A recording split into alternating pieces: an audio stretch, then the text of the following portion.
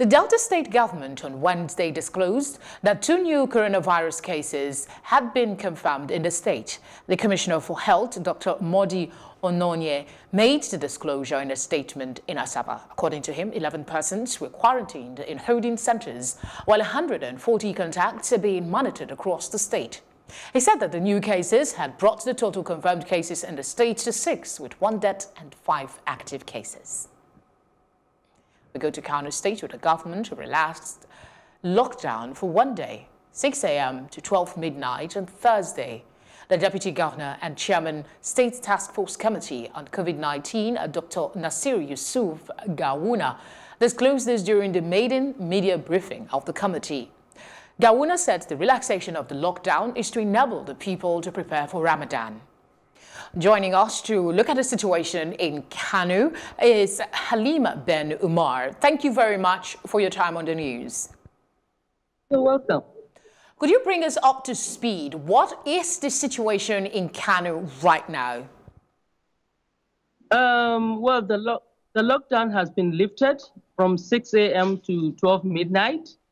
And it's like I just heard on the news headlines, which I'm not sure, that it has been lifted again, that people are supposed to go back to their homes, but I just heard it in the news, just the headlines. So we've been waiting to hear the details of the news, but not yet. We've not had anything apart from the headlines that I just heard.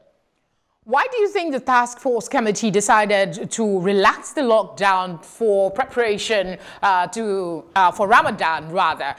Is this wise?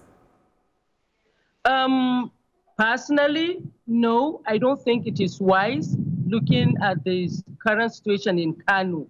But on the other hand, some people need to buy few things for Ramadan.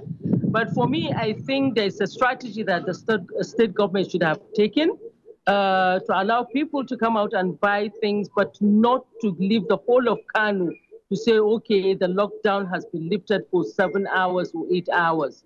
I think they should have put in a strategy that people can go in either in batches, because I'm sure now if you go to the market, it's filled to the brim and there will be so many people, and the issue of social distancing is zero.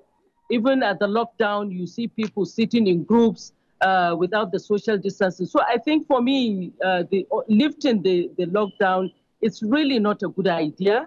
I think probably the people that are advising the governor or the NCDC did not really advise the governor on the best way to go about letting people buy things in preparation for the Ramadan. All right, thank you very much for sharing your thoughts with us. We'll be back with you in a subsequent bulletin. Thank you. You're welcome.